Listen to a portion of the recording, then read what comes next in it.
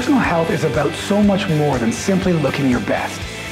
It's about reducing or eliminating serious health risks like cardiovascular disease, hypertension, reducing stress, building a deeper confidence and a sense of real purpose. Personal health and fitness can be a profound instrument for change. I've seen it time and time again.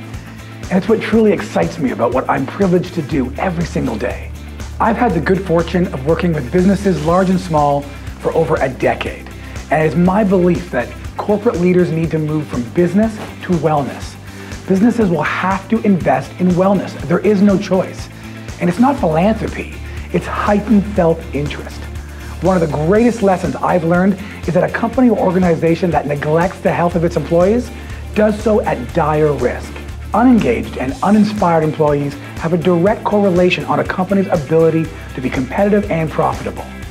And by helping the thousands of employees become more engaged and present at work, I'm proud to have played a role in so many companies' continued success. I love being able to reach people where they live. My talk radio show affords me the great opportunity to not only explore different subjects in greater detail, but I get to do it by talking with some of the greatest minds in health and wellness from around the globe. Creativity is such an important part of reaching people on a deeper level when it comes to their personal health story.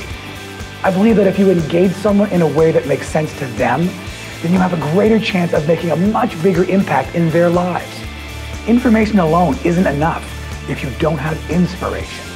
A personally proud moment for me was when the YMCA agreed to support and offer my Healthy Kids Initiative Bike Camp through their summer day camp programs.